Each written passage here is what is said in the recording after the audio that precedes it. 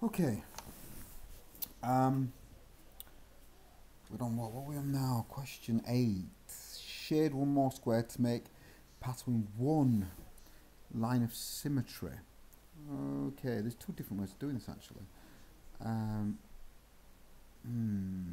I could be really mean and shade this one.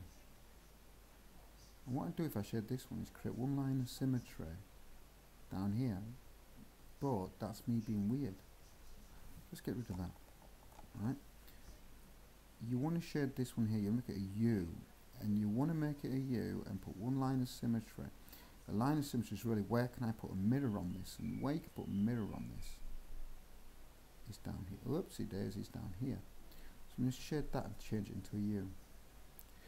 B, shade one more square to make a pattern with a rotational symmetry of order 2.